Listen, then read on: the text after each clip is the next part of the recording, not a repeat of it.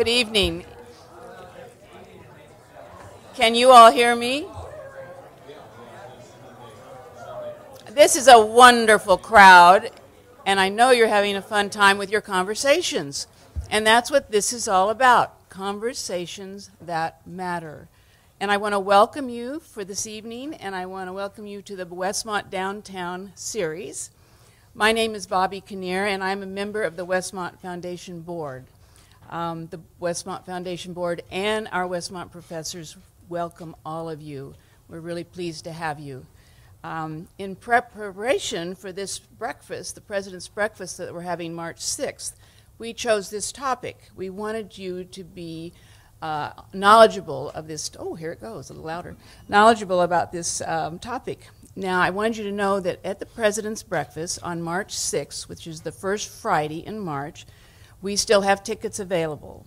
They're $125 per person, and the speaker is Doris Kearns Goodwin.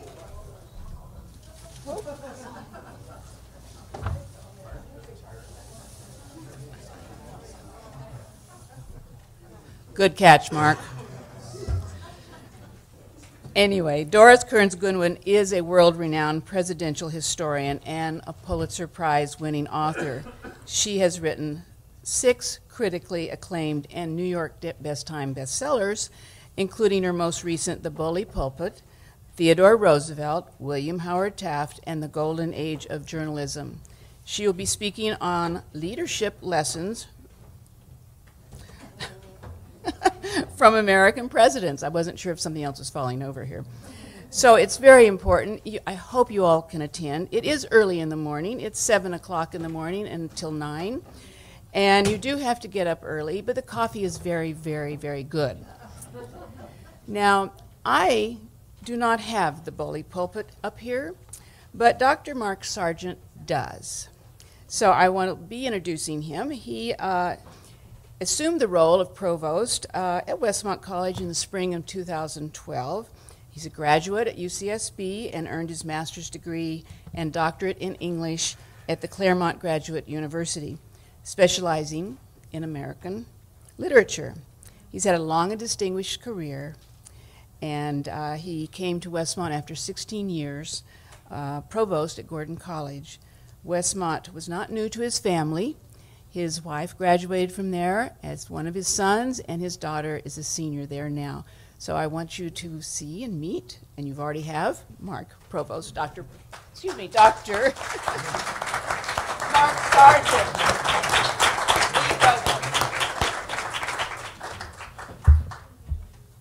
Thank you very much. I want to add my welcome to everyone this evening. Good evening. It's great to see such a wonderful crowd back there. It's a real pleasure to be with you again today. I'm glad to share this podium, or this pulpit, with 2 wonderful colleagues from Westmont.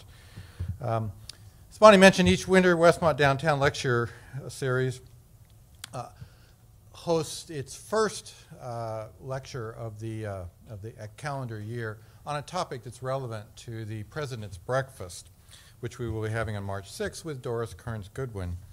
As Bonnie mentioned, she's a Pulitzer Prize-winning historian, wrote No Ordinary Time, book on Franklin and Eleanor Roosevelt, for which she won the Pulitzer.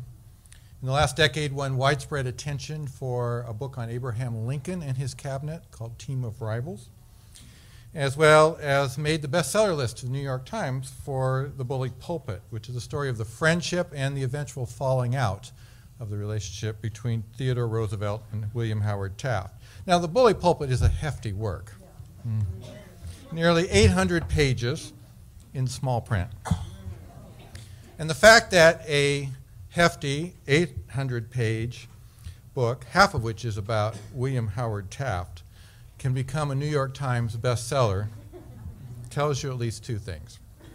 First, that we tend to be fascinated with the story of our presidents, their lives and their personas. We're intrigued by the ways in which the people of the White House define their times and are defined by them. And just for curiosity's sake, how many of you have read a presidential biography at some point in your life? Okay, terrific. Second, the point that Doris Kearns Goodwin has had a remarkable career as a popular interpreter of the American presidency. She is a scholar with her team of researchers, who has woven together compelling accounts that portray the way personal lives, professional ambitions, and the possibilities and the pressures of an era can all become entangled. Our two speakers today are going to explore aspects of both dimensions. Dr. Tom Knecht, Associate Professor of Political Science, will be exploring our perspectives on the American presidency and the growing fault lines between our expectations and the kind of leadership that is possible. Dr. Rachel Winslow, Assistant Professor of History, will be discussing the distinctive roles that scholarly and popular historians play in our democracy and how their respective contributions shape the narratives that we tell about leadership in our country. Along the way, I anticipate that we will reflect on the changing dimensions of the presidency itself. For instance, I asked earlier how many of you had read a presidential biography. Let me refine that question. How many of you have read a biography of a president who served between Lincoln, the subject of Doris Kearns Goodwin's last book, and Theodore Roosevelt, the subject of her current one? Just as a reminder, that list includes Andrew Johnson, Ulysses Grant, Rutherford Hayes, James Garfield, Chester Arthur, Grover Cleveland, Benjamin Harrison, and William McKinley. How many people have read biographies of that? Yeah. I'm proud of you. That's great.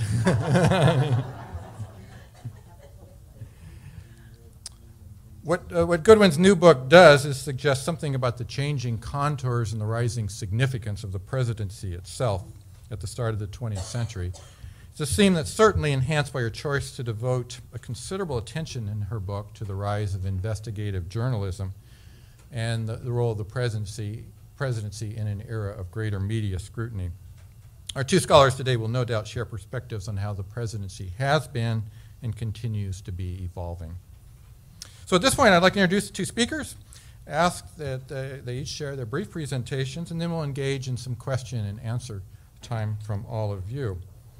And since this is a civic event, I'm happy to say that both of our speakers today are not only very much loved teachers at Westmont, they're also graduates of UCSB, as I am, by the way. The graduate of UCSB, not the best loved thing. Dr. Tom Knecht completed his undergraduate degree at Stanford, finished his master's degree and his doctorate at UCSB. Prior to arriving at Westmont in 2009, he taught at the University of Denver. He is an empirical scholar. He's done extensive work on voting patterns and inclinations and public opinion and policy. He published a book entitled Paying Attention to Foreign Affairs, How Public Opinion Affects Presidential Decision Making. He's also a former college football player, and he's currently at work on a book on the politics of sports. Dr. Rachel Winslow is a 20th century U.S. historian whose research and teaching interests include race, family, gender, childhood, and social policy, especially in transnational and interdisciplinary contexts. She will soon release a book from the University of Pennsylvania Press on how international adoption moved from a temporary solution to geopolitical emergencies to a permanent fixture of U.S. child welfare policy. She received her doctorate in history from UCSB, a master's from Cal State University at Sacramento, and a bachelor's in political science from the University of Rochester. I'm especially pleased to introduce her at this Westmont Downtown event because next fall she will be the director of Westmont's new Downtown Semester in a program that we're calling the Center for Social Entrepreneurship. So Tom's going to come first, Rachel will follow, but let's welcome them both at this time. So thank you.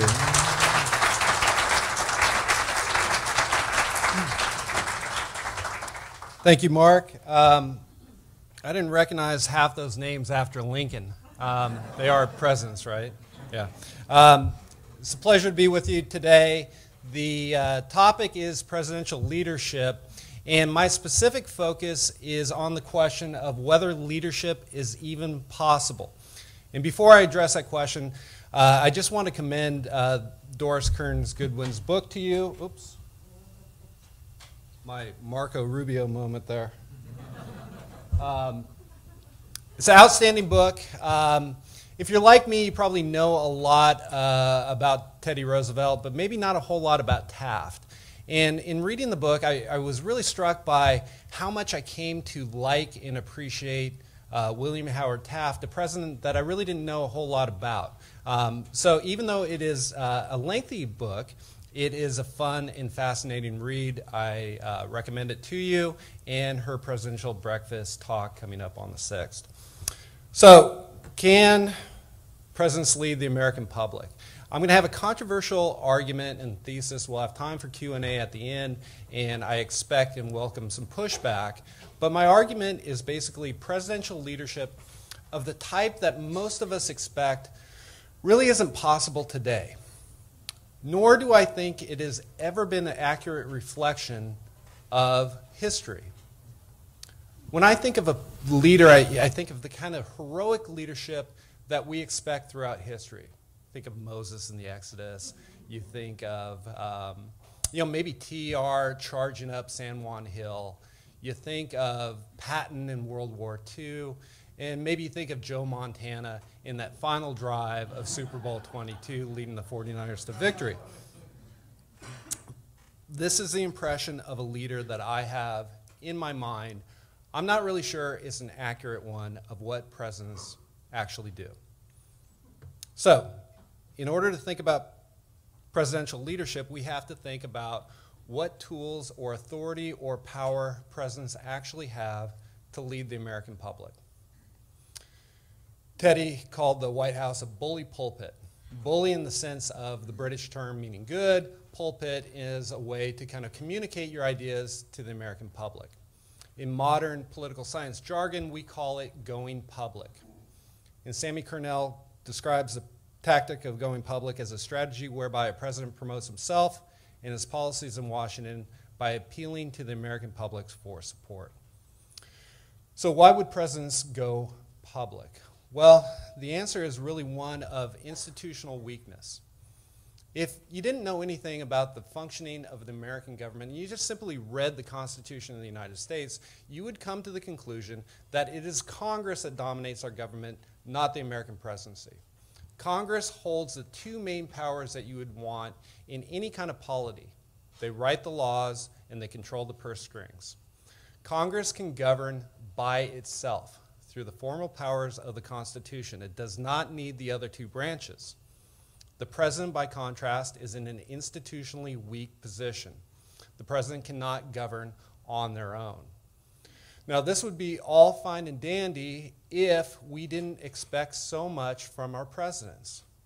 We expect the presidents to be all things to all people, to act as a king, to do and get their policies through Congress.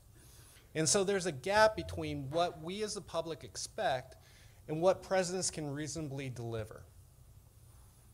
And so the story of the modern presidency has been a continual search for power, a way to bridge the separation of powers in our political system and accomplish their goals and what we expect of them. And there are a lot of different tactics that presidents use to try to do this. One is just by circumventing Congress and acting unilaterally, but the second is going public. So the story works like this. Presidents need the cooperation of Congress to get anything done, but it's very difficult for Barack Obama to convince John Boehner or Mitch McConnell to do what he wants them to do, and so that direct link is severed. Presidents still need to convince Congress, so instead they turn to the American public for support, and if they can change public opinion, then they can change congressional behavior. That's the tactic of going public. And so the $64,000 question is, can presidents change the public's opinion? So that kind of sets up a framework. The second part of the story is, what do we really mean by leadership? And I want to suggest that there are 4 different types of leaders. And we can think of it as in terms of kind of the size of the following. So how big is the group following the leader? The first kind, and this might be incredibly difficult to read, especially to you in the back, but is the lone wolf leader. This is an ideological leader committed to a vision, and the leader pursues it regardless of whether anybody else follows. The second type is the defender of orthodoxy. This is an ideological leader that's committed, or that leads a small but committed minority of the population. You might think of somebody like Ron Paul, or, yeah, I guess Ron Paul's a good example. There's the facilitator, and this leader capitalizes on trends and articulates a vision, and he helps others go where they want to go anyway, or at least they don't object to going.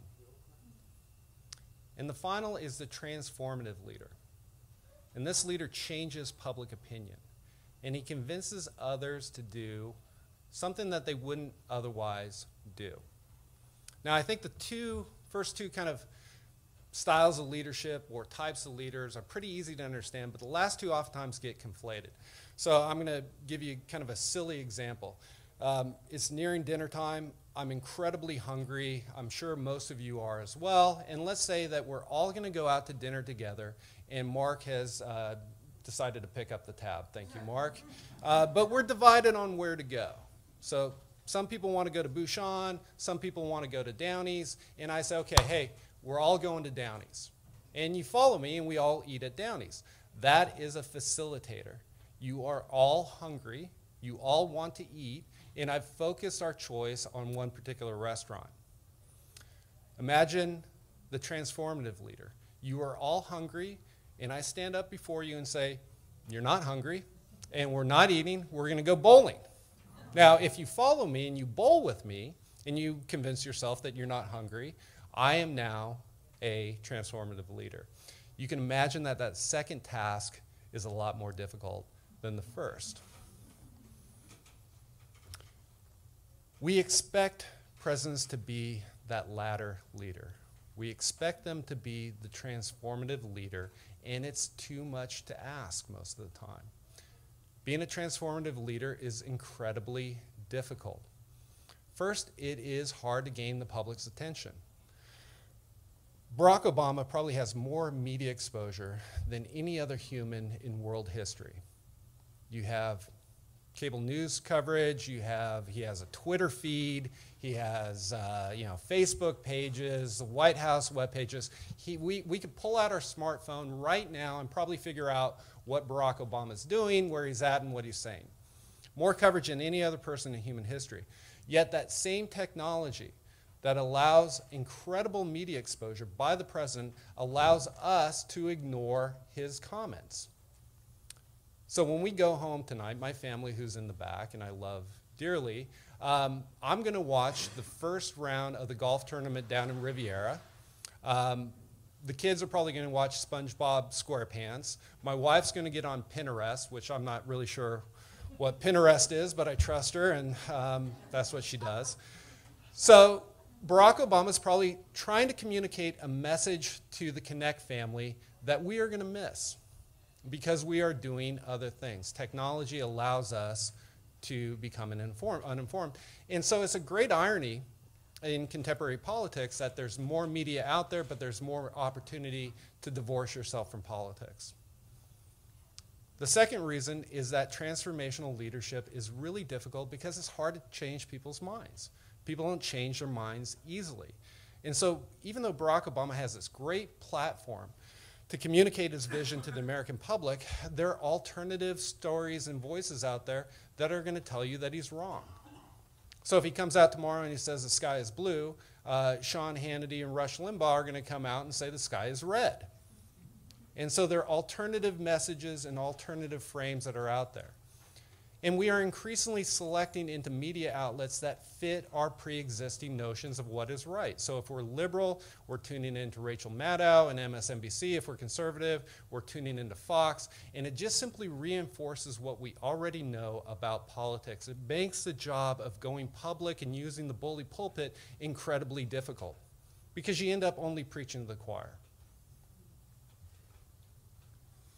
So I'm going to be pretty brief here, but I want to cover 4 different case studies on these different types of leaders.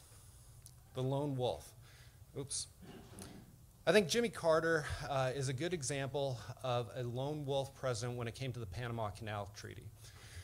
Back in the 70s, Carter thought that American control of the Panama Canal was a flashpoint of anti-American sentiment in the region, and he wanted to give control of the canal back to the Panamanians. It was a policy widely hated by the American public. Almost 80% of the American public thought that the United States should retain control of the canal, but Carter thought it was best that we give it back, and he did so. And so here's an example of a leader having a vision for the country, and regardless of whether anybody follows, he's going to kind of push forth. And I think we can also consider whether, are you a leader if nobody follows? The defender of orthodoxy. Obama and the Affordable Care Act, I think, is a good example of this.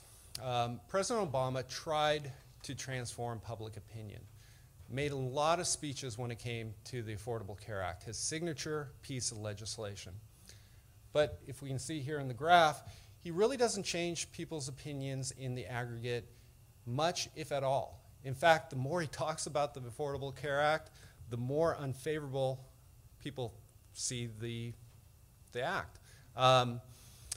So doesn't do a great job at going public, using the bully pulpit to convince the American public, but he does convince fellow partisans. Democrats love the Affordable Care Act, Republicans equally hate it, and independents are kind of so-so on it. So here is a president that, unable to convince most of the American public, simply pursues a partisan strategy to push through his signature piece of legislation. The facilitator. As I was reading Doris Kearns Goodwin's book on Teddy, I was struck by how much he was a facilitator as a leader. He gets credit for all those great progressive era policies that emerge in the era. He's the trust buster, regulation of food and drug and the railroads, and all those things that we kind of credit him. Goodwin points out that the groundwork was laid by investigative journalists, that the public tide was moving in a progressive fashion, and that Roosevelt, in many ways, was kind of the beneficiary of a tide in public opinion and articulated a vision. So it wasn't like he single-handedly pushed all these things through, but he rather capitalized on a growing trend in the American public. The transformative leader. I don't know. I've racked my brain to try to come up with an example, and I cannot come up with one great example of a transformative leader in the history of the American presidency. Pardon? FDR. Well, I want you to think about that. So I want you to think about FDR, especially the entry into World War II and dealing with the Depression. Does he transform public opinion, or does he ride a tide that exists? So we're going to have Q&A at the end. I'd love to hear your thoughts on this. But yeah, so my conclusion is that we ought not expect our presidents to be transformational leaders. It's expecting way too much. Because we have these unrealistic expectations of them, there's been a long-term decline in the approval of presidents. We expect them to be these great transformative leaders, and when they're not, we're inevitably disappointed. And I think in many ways Barack Obama is a great case study in this. Wins the election in 2008, and people are really excited. They see this as a new era. 6 years later, a lot of people are incredibly disappointed because it hasn't panned out the way they thought it might pan out. And I think the problem is not so much Barack Obama, just that we expect way too much of our American presidents. So, thank you. Rachel?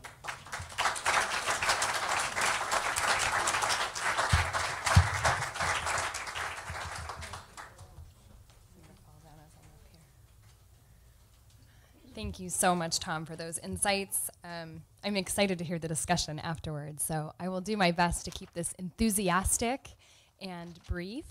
Our topic today encourages us to reflect on U.S. presidential leadership and how historians like Doris Kearns Goodwin shape our understanding of presidents.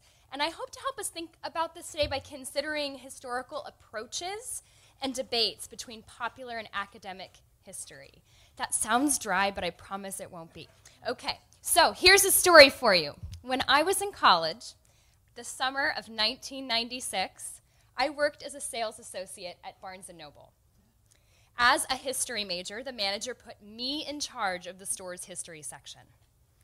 And incidentally, I was also a political science major, but it turns out the politics section was much more popular and already covered. So take from that what you will.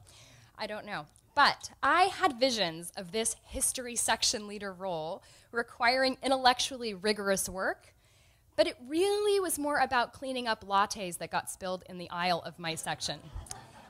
However, custodial duties aside, I was also responsible for keeping the section organized, which meant that I alphabetized, straightened, and did occasional merchandising.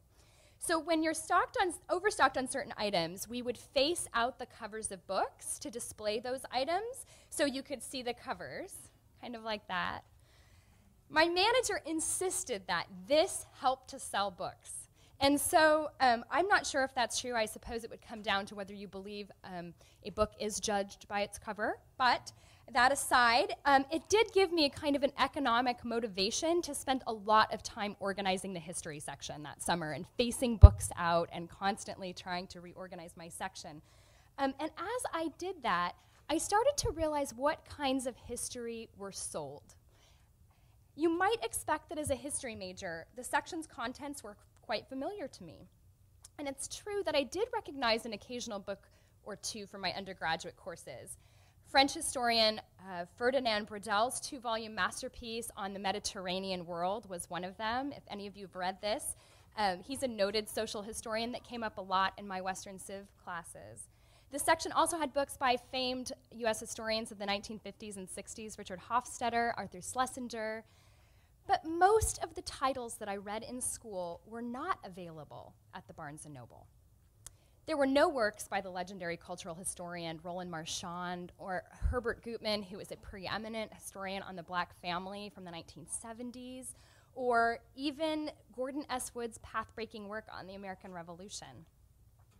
Instead, the shelves were full of books by people named Barbara Tuchman and Stephen Ambrose and David McCullough. I remember being distinctly confused by the lack of overlap. Why were my history professors assigning completely different books than the ones that the Barnes & Noble was carrying? How had I never heard of these historians who had made wonderful contributions and won all kinds of awards? Was college history different from bookstore history? It was in this context that I had my first encounter with Doris Kearns Goodwin. Boxes and boxes, I kid you not, of her books, No Ordinary Time, showed up in the stockroom of our Barnes & Noble. She had just won the Pulitzer Prize for her parallel biography on the lives of Franklin and Eleanor Roosevelt. And as you can see here, the cover on the left was the one that she came out with in 1994. By the time I was done with working at Barnes & Noble, the cover on your right was the one we were stocking. You might say that No Ordinary Time was my gateway book into what some have called popular history. When I read the story of the Roosevelts, it took me back to my childhood as a little girl who was obsessed with presidents. I would sit on the floor of the family room of my house with the World Book encyclopedias scattered all around me. Yes, physical copies of encyclopedias, which would astound my students that they existed, but they did. And I would read for the 10th time the story of Dolly Madison saving George Washington's portrait from the White House during the War of 1812, and this president named James Monroe, who had reimagined U.S. power in the Western Hemisphere through the Monroe Doctrine, or about the little boy with polio who would become president over great physical odds. I not only wanted to read about presidents while they were in office, but I wanted to understand how they got there. It was Goodwin's book that took me back to this earlier moment and reminded me of why I had started liking history in the first place. I'll confess to you here, it's because I'm a sucker for a good story. I loved how the narrative drove her representation of the past, and through the narrative, the astute reader could see political and social and economic changes. Even through exceptional visionaries and leaders like FDR, I could appreciate the story of his life and what it meant about sweeping U.S. foreign policy at the time, when the U.S. was moving from isolationist to interventionist even before World War II, while also hearing the lives of people like Franklin and Eleanor, so what they read, who they befriended, what their marriage was like. Her work certainly contained analysis and argument, but what I most remembered was how this 10-year-old California girl felt connected to these early 20th century New York blue bloods. I felt like I knew them. Inadvertently, Goodwin's work also introduced me to the sometimes divergent worlds of academic history and popular history, especially when it concerns the subjects of biography, of politics, and of war.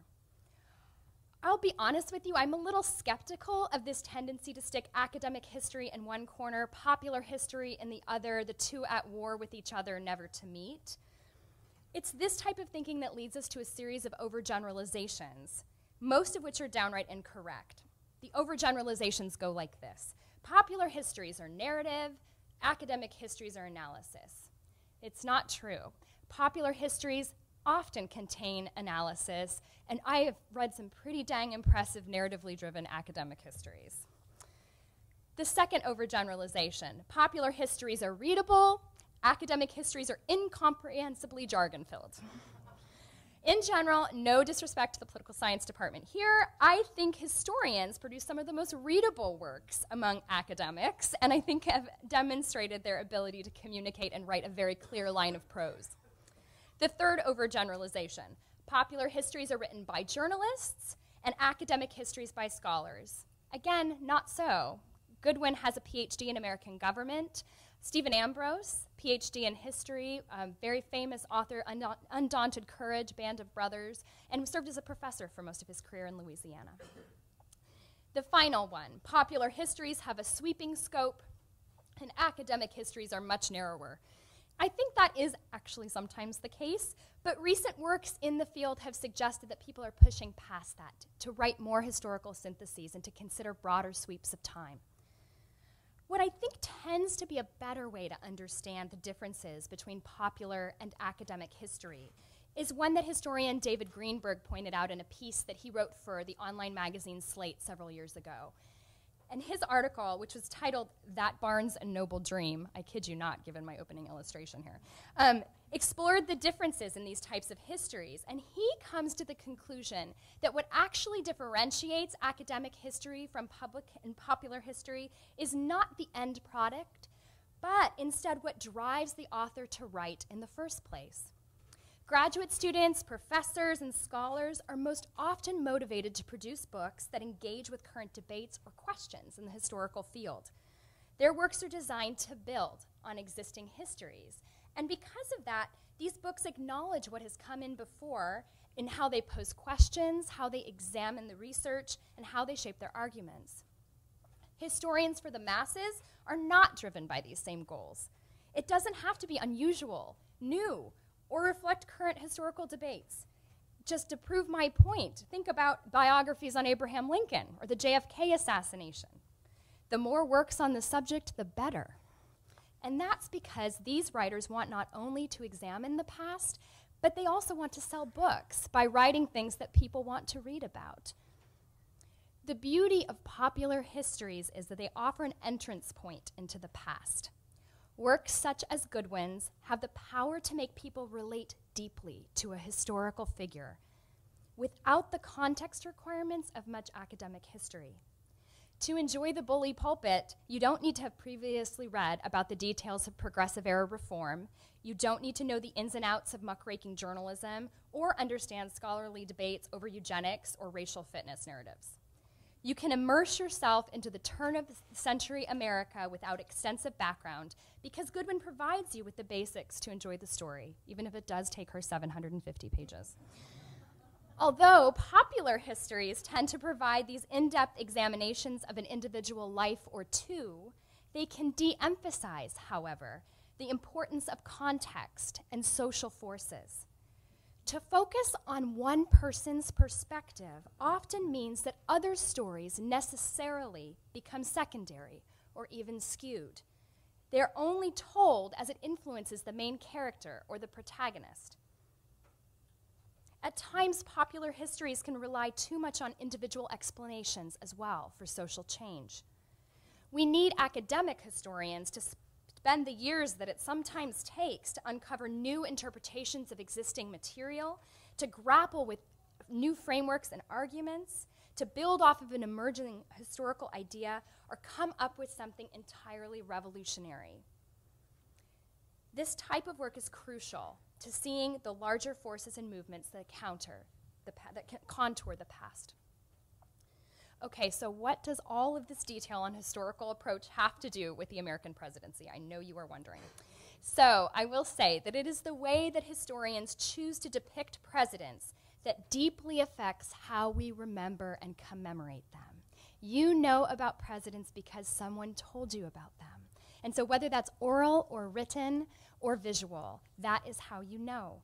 And so because of those perceptions, they're deeply influential in the ways that we both view the office of the presidency itself and the way we assess our current president. By giving so much personal life detail, popular histories often do a good job of helping us relate to presidents as people. This ability to relate can make us more engaged and interested about learning more. But we also need to understand the role that broader social and cultural and political forces play in their leadership. Popular history tends to render presidents as fundamentally individual personalities or forces of nature and can downplay the broader systemic realities. Next week, my lower division history survey course will begin discussing the progressive era and the influence of Theodore Roosevelt on the expansion of presidential power, among other things. I'm going to call him TR. That's how I refer to him usually to my students. TR is the first president to invite and dine with an African American in the White House. Goodwin explains that when TR invited Booker T. Washington, the noted black educator, to the White House in 1903, it was evidence of his racial progress. We learn that Roosevelt was stunned and saddened by the vehement opposition from Southern lawmakers who couldn't abide someone like Washington occupying the same space as white men. Because Goodwin has spent hundreds of pages at this point in the book detailing TR's life, the reader relates to his plight, and they want to believe he is that racial progressive. But when you broaden the lens to focus on what is happening around Roosevelt's presidency, as academic historians have done, it tells us a much more complicated story. TR likes the symbolism of bringing Booker T. Washington to the White House in 1903, but he does nothing from a policy perspective or political perspective to address Jim Crow segregation in the South.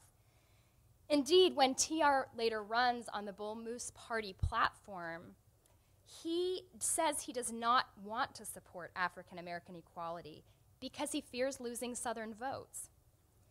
And more than that, if we stand back and even ask who he invited, an invitation to someone like Booker T. Washington as opposed to someone like W.E.B. Du Bois is very telling. Arguably, scholars have traditionally seen Washington as an accommodationist, one interested in accepting social and cultural segregation so as not to upset the status quo. Instead of resisting oppression, Washington urged blacks to become indispensable to the Southern economy, which would make whites depend on blacks and then lead eventually to racial harmony.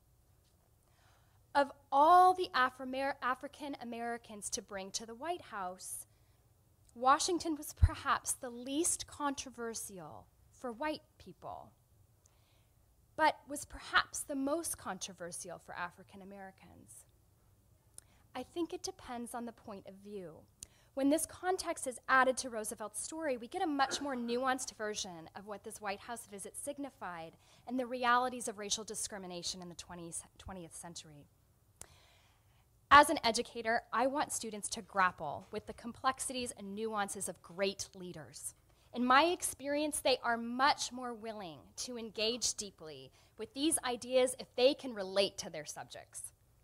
It is indeed a worthwhile endeavor to have our presidential histories not only complicate our impressions of American presidents, but to also inspire us to want to learn more about them. Thank you.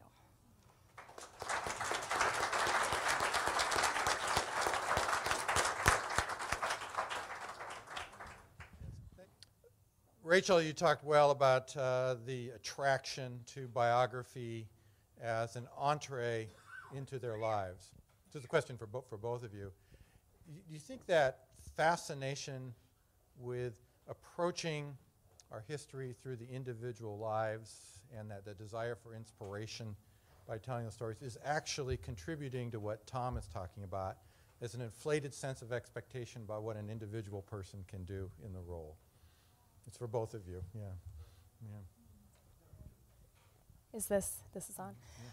Yeah, I mean, I do think that is an amazing entree into thinking about and just maybe puffing up our understanding of leaders. I mean, I think we expect a lot of our leaders. I think when we actually hear real stories about them, I wonder, though, if it counters the tendency to believe that they are more exceptional than we would think they are. And I say that because as you're reading through The Bully Pulpit's a great example. I mean, there's some really uncomfortable, embarrassing real-life things that happen to both Taft and TR, to their families.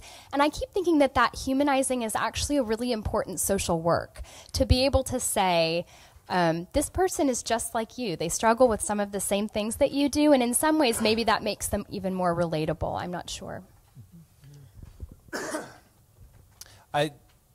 As a political scientist, I actually think presidential biographies are more interesting precisely because they cover that human element. I just think it's a fascinating story. I don't know if this is on. Can you guys hear me in the back? Can you hear me in the back? No? No. There we go. All right.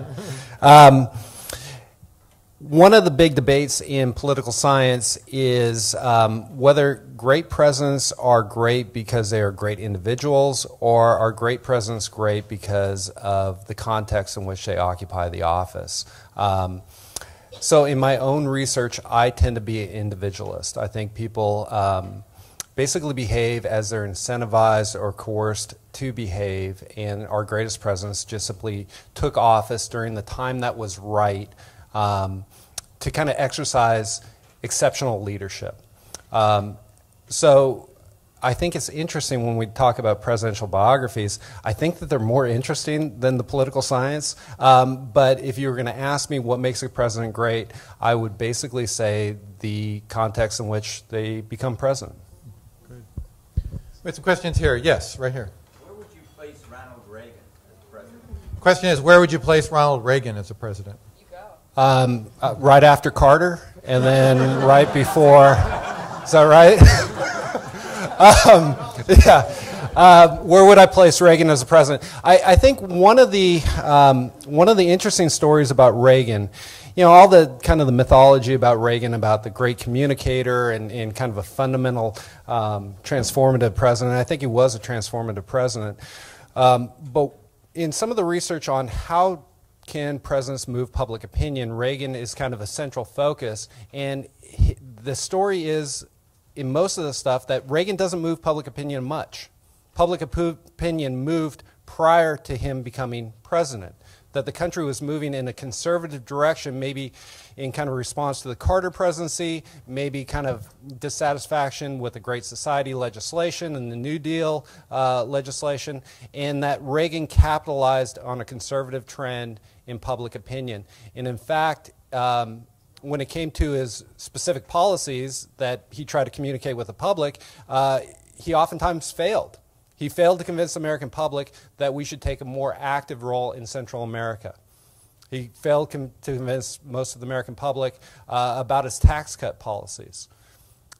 It just so happened, though, that the country had already moved in a conservative direction, and I think that was a lot of Reagan's success. The big question is, you know, how much does his rhetoric really matter in his overall presidency? And a lot of scholars just can't find a whole lot of evidence that it mattered that much. I'll give a quick summary. Just asking about familiarity with the book Recarving Mount Rushmore, which argues that we tend to glamorize the wartime presidents at the expense of presidents with other skills. Well, and I'm going to stand up so people in the back can see. But I would say that there is an expansion of presidential power during wartime, and so we tend to remember those presidents because they, in fact, can do a lot more. I mean, as Tom was talking about earlier, presidents are really constrained in what they can do. We see huge expansions of executive power during wartime under Lincoln, under FDR, and under all throughout the Cold War, actually. We see that a lot. So I would say that to that point, that would make sense to me. I think the metric that we're always holding presidents against, often, frankly, in the 20th century, especially, is an economic one. And it really does sort of depend upon the economic climate of the country. And I will say, I mean, when you have a really thriving military-industrial complex with lots of jobs, it really does make people feel secure and better about sort of national pride than it does in other times. No, I think that's a pretty persuasive thesis. You know, if you look at some of the great presidents, they have been president during wartime. So I would subscribe to that. Good. Question relates to whether it's possible for presidents to move that needle of public opinion, especially in such fractured environment that we have today. So I don't think you can move the needle of public opinion much, if at all. And so governing effectively, I guess, in some ways requires having majorities in Congress and a supermajority in the Senate. So if you want to pass a lot of legislation, you got to win elections. And so it's a difficult task in today's environment to govern because we are so polarized. So I think that's great. Yeah, a question and really a vote for Lyndon Johnson as a transformative president. Yeah. Maybe. But I wonder if Lyndon Johnson and the Civil Rights Act and the Voting Rights Act of 64 and 65 wasn't brought on by Martin Luther King, the Civil Rights Movement, and having supermajorities. And so I would say that he facilitated that change. Did he bring about the change? I wouldn't think so. I think he capitalized on the trend. And so, again, I would throw him into the category of a facilitator, not a transformative leader. And that's not to diminish his leadership or any president's leadership. I actually think being a good facilitator is admirable and heroic. It's just different than what at least my expectation of kind of the ideal heroic leader would look like. And by the way, Rachel wants to speak, but there was another question about FDR. Was FDR a transformative leader? And I think that's probably maybe one of the closest to a transformative leader. But let's just take World War II. FDR wanted to enter World War II long before we did, and it took Pearl Harbor as a catalyst to move us out of that isolationist mode. And so even in an issue like getting into World War II, I think presidents still act as a facilitator rather than a transformative leader. And this points to a really interesting question about how change happens. And I think, thinking about LBJ, who is, of course, the consummate politician, I mean, you just don't get better than a man who forwardly leans his body in to the people he is trying to persuade, right? I mean, he is absolutely in your space trying to make you change your mind.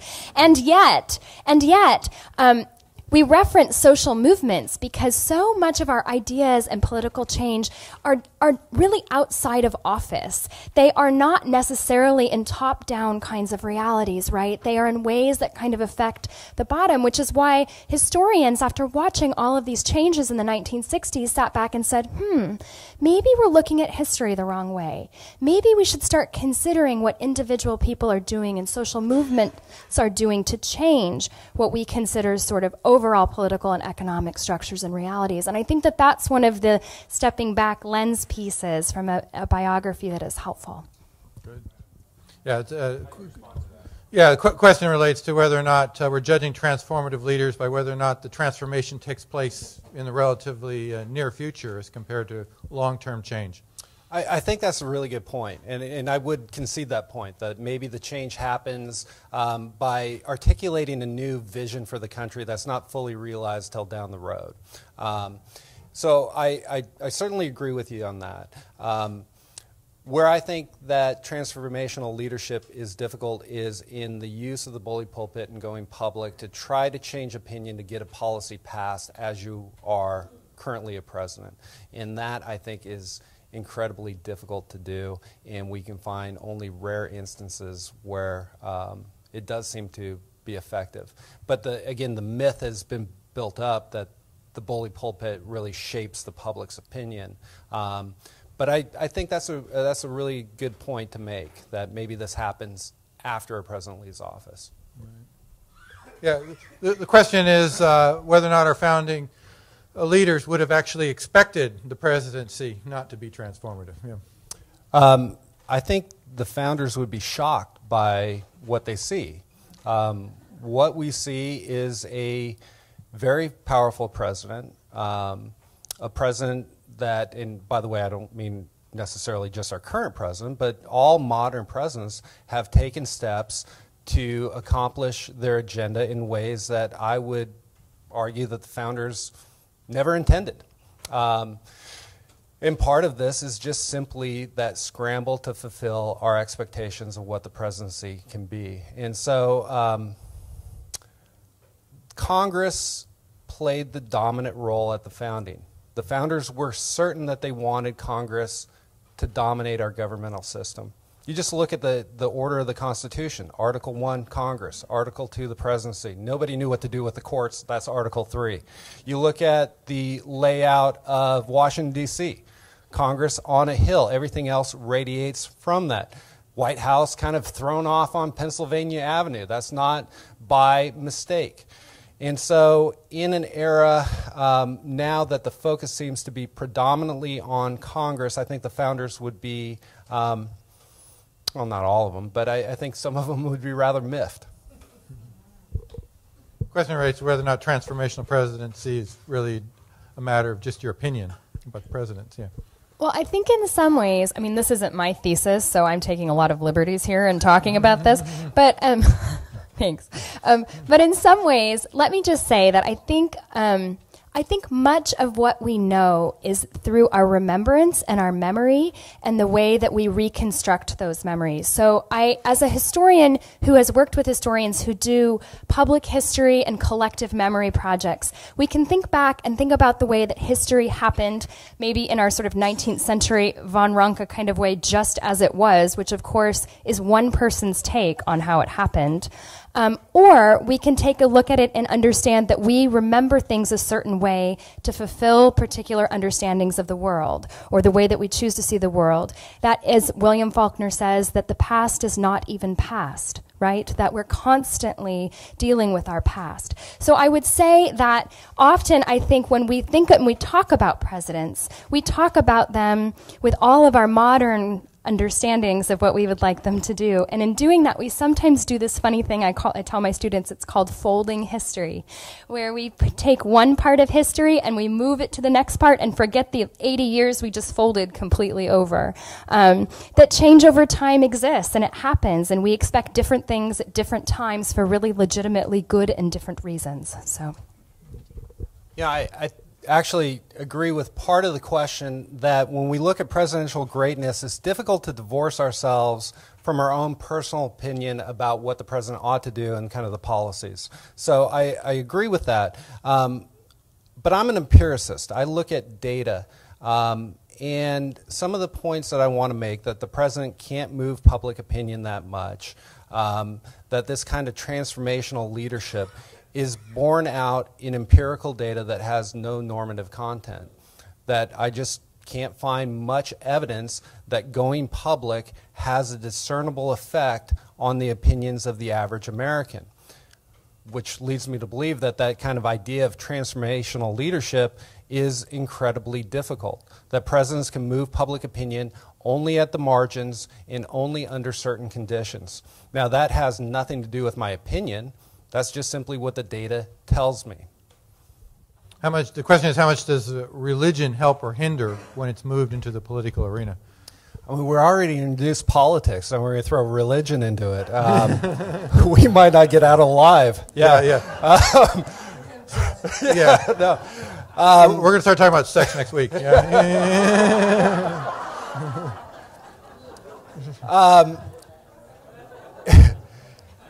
It's a good question. I think this is a really good question. Americans want a president that has a certain amount of faith. They seem to be somewhat ambivalent about how much. So you have people kind of cringe when Jimmy Carter said he was a born-again Christian, and they're kind of like, that's kind of weird. And then, but I guess Eisenhower wouldn't fit necessarily in the evangelical category, but he found religion when he was on the campaign trail, and at least showed up at church. And so where I think it matters is in the primaries, and especially the Republican primary. I think it's something that the Republican field has to address, and for a lot of Republican voters, it's a very important thing. In the general election, today's day and age, I wonder if the importance of religion isn't decreasing somewhat. I would just say that I think that sometimes our perspectives are kind of limited when we think about this. I would expect that the black church thinks it has a lot to do with why Obama got elected. And I think that sometimes we tend to think of religion in the way that it is sort of depicted on Fox News as this very, one-dimensional understanding of a particular kind of Christianity. But we forget that there's really a diversity of understanding what Christian experience and faith looks like. Certainly, when JFK is elected, we see the first Catholic because we have this space in the 50s of sort of civic religion where Jews are for the first time welcome into sort of the public space to be part of the sort of Judeo-Christian value system. And that's a product of the second half of the 20th century.